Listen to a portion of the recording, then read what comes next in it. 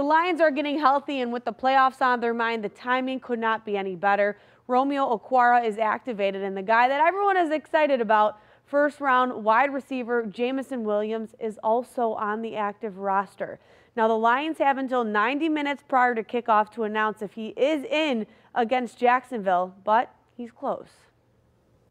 I wouldn't say I feel rusty. I'm getting back, like I said, I'm getting back on my feet. I've been running around for a little minute now, so it's just I'm back out with the team. So I wouldn't say I feel rusty. Once he gets in between those white lines, his demeanor is all about football. It's what we thought we were getting when we drafted him, and that's held true. The guy loves the game, and you can just see him light up, and he's all about ball.